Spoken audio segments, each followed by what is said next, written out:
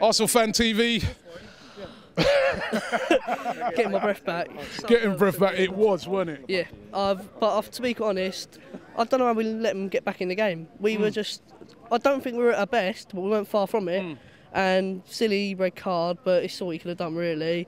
Unlucky not to save the penalty, but I thought we defended okay at the end. Some stupid clearance, headed clearances straight back to their players, but I think we deserved it in the end. I mean, true grit today, really, because it was really, when you say backs against the wall time, it definitely was. Definitely. I think that, but the thing is, 2 or 3 years ago, I think that'd have ended 2-2. I mean, we've seen it before, and that's what I think the difference is. We saw it at Sunderland with 10 men, got the win. Seen it a few times at home against Aston Villa where we've hung on and got the win. I think that's where Steve Bold has come in and got the experience like at the back four to get the defence working.